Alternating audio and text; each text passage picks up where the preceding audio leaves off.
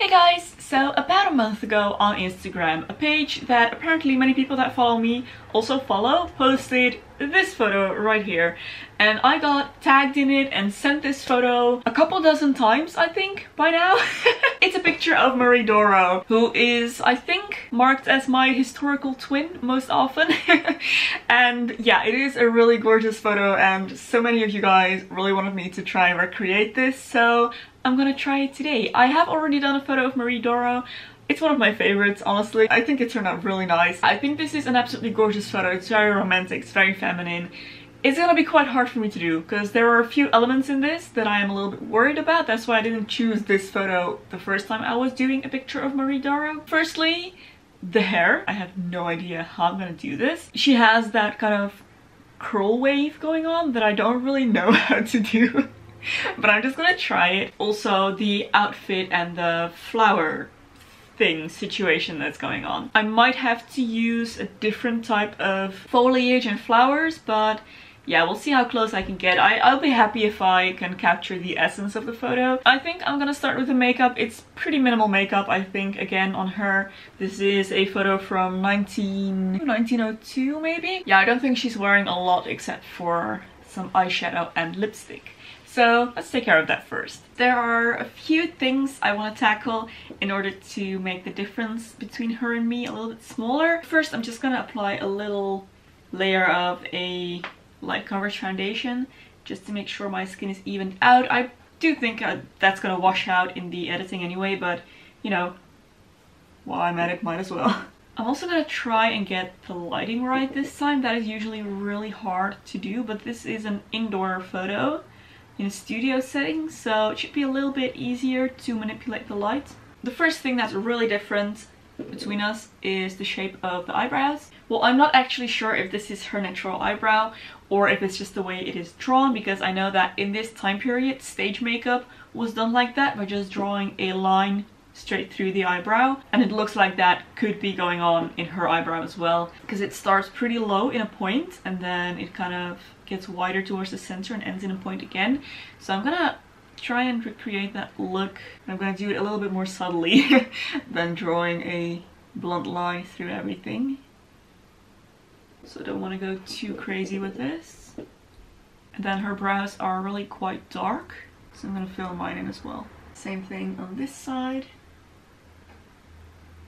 There we go. So for the eyes themselves, I'm gonna go around them with a dark eyeshadow. I think I'm just gonna use a brown, this one right here.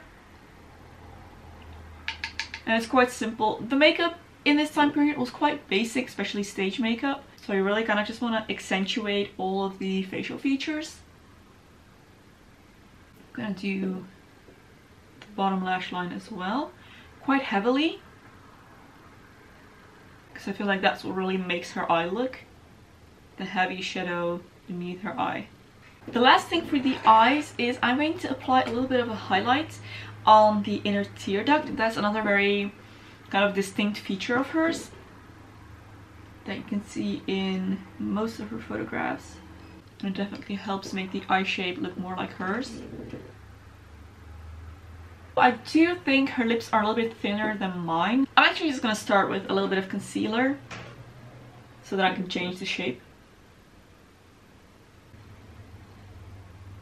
I think a true red or a deeper red would have looked darker on the photograph, so I'm gonna go with this slightly mid-tone to darker pink and try and recreate that lip shape.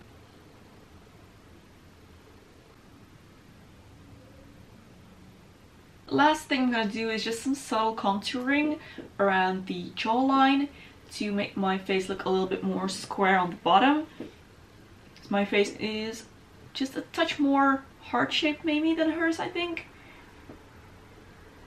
But I feel if I do this, I should be able to approach that more square jawline a bit more. I think that's it for the makeup, so let's move on to hair. First things first, I washed my hair a few hours ago. As you can see, this isn't gonna work for this hairstyle. So I'm gonna load it up with dry shampoo and sea salt spray first and hope that it gives me a little bit more grip and texture and a little bit more of that gritty look. that I really need to rock this hairstyle. Now for the sea salt spray.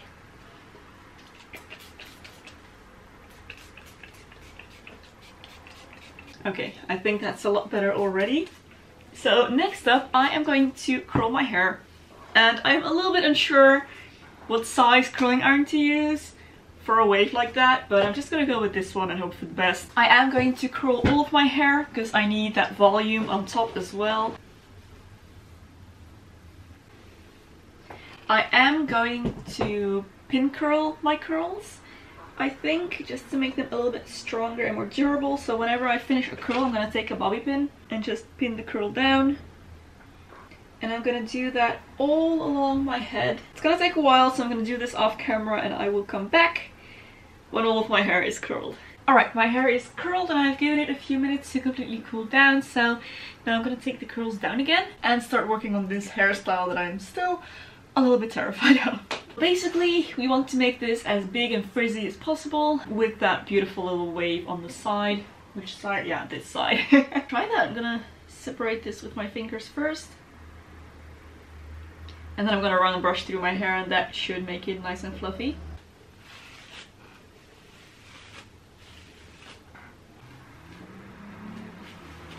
So we want a big kind of wave on this side. I think I'm gonna start doing some teasing here. And now for this bit. Oh, to try and create that wave. I don't think I'm gonna be able to do this. I don't think it's gonna work, and I think my curl is too big. I think I should have used a smaller one after all. Oh, and also the curls don't exactly line up here, so that makes it a bit harder to do as well. I can't do it, guys. I can't. Nope, I have to give up here. I don't know how to make a curl do that. I have been asked actually in the past about hairstyles that I just cannot do. One of them, finger waves. The other thing is this. I mean, this is pretty much finger waves, but on the length of hair. This type of curl turned wave is just something I cannot wrap my head around, and I cannot replicate it. I have watched countless tutorials on YouTube. Can't do it. When I do the same technique, nothing happens. As for the flowers, I have this that kind of comes close, and that is pretty much it, honestly. And I definitely don't have enough of it to cover my hair and clothing. I think it's time to move on to the outfit. Robert came up with the brilliant idea of making some flowers out of paper, and I actually found some foliage that I could use, so yeah.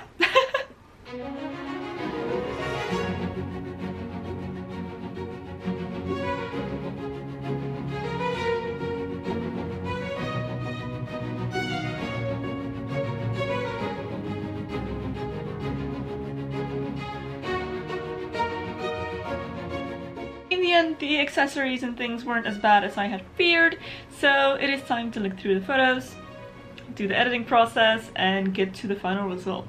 Let's go through the photos and see. There's one that's really good.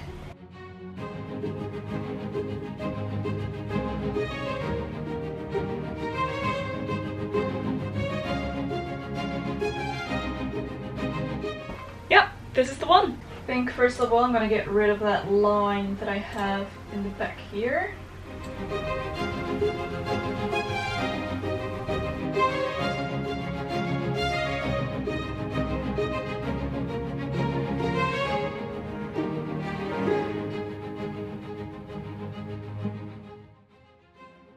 Just smooth out my forehead wrinkles.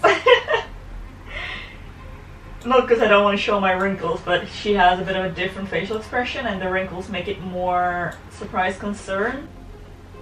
Oh, and of course, need to get rid of that birthmark there. I want to try and give myself a little bit more hair first. Can I do that?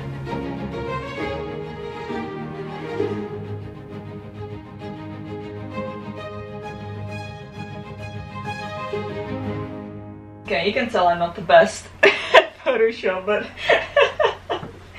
oh well. Yeah, let's do the black and white, and I'm gonna play with the contrast a bit.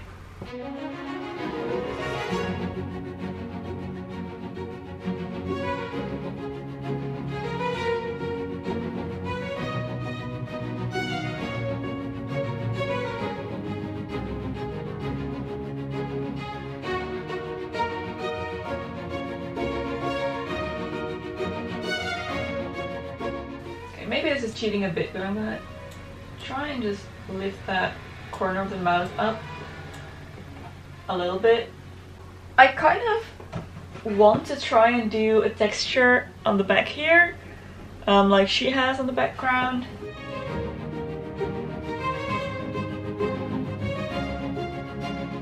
Oh wow, that's creepy. Okay,